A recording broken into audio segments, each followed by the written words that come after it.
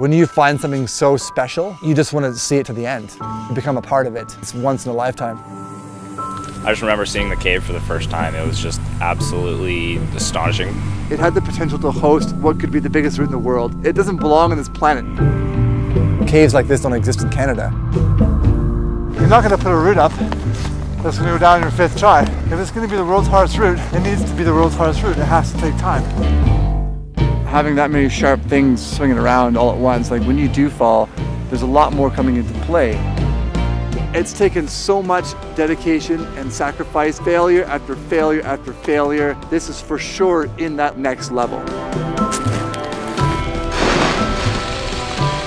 Compared to the other hardest mixed climbs, it's just twice as long. It's just so much climbing. I did it!